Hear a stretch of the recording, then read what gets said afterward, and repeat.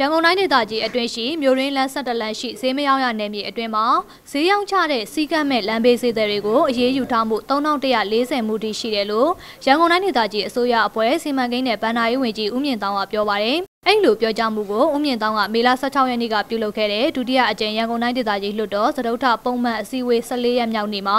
လွှတ်တော်ကိုယ်စားလှယ်ဒေါ်ကြည်ပြရဲ့မေးခွန်းကိုပြန်လည်ဖြေကြားရမှာပြောကြားခဲ့တာဖြစ်ပါတယ်။ကျောက်တရားမြို့နယ်မဲဆန္ဒနဲ့အမတ်1လွှတ်တော်ကိုယ်စားလှယ်ဒေါ်ကြည်ပြက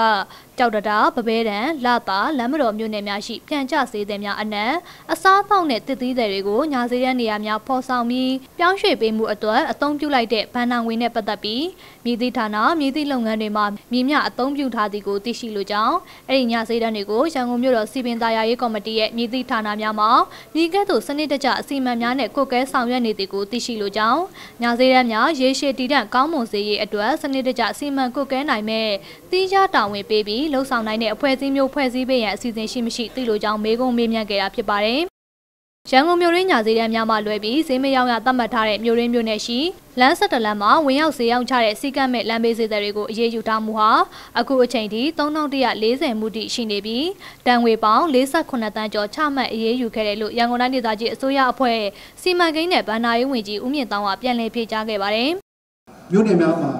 ဒီ24နာရီလုံးဝဈေးရောင်းမရောင်းရတဲ့သတ်မှတ်ထားတဲ့လမ်း17လမ်းမှာရှိတဲ့ဈေးတွေများရောင်းချမှုမရှိရေးအတွက်နေ့စဉ်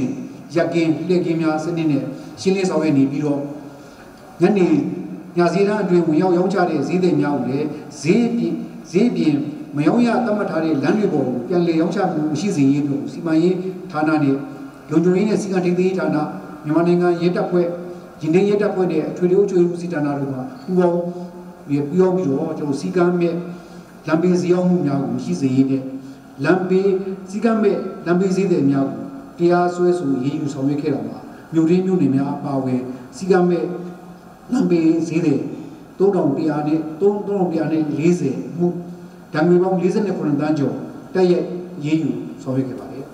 ရန်ကုန်မြို့တော်စီမံသားယာရေးကော်မတီအနေနဲ့2016ခုနှစ်နိုဝင်ဘာလ23ရက်နေ့ကနေစတင်ပြီးကမ်းနားလမ်းညာဈေးတန်းကိုဖွင့်လှစ်ပေးခဲ့ပြီးမြို့ရင်းမြို့နယ်ရှိလမ်း17လမ်းမှာဈေးမရောင်းရနယ်မြေအဖြစ်သတ်မှတ်ပေးခဲ့တာဖြစ်ပါတယ်။ညာဈေးအခွန်ကောက်ခံမှုကိုတော့2018ခုနှစ်မတ်လ1ရက်နေ့မှာစတင်ခဲ့တာဖြစ်တယ်လို့သိရပါတယ်။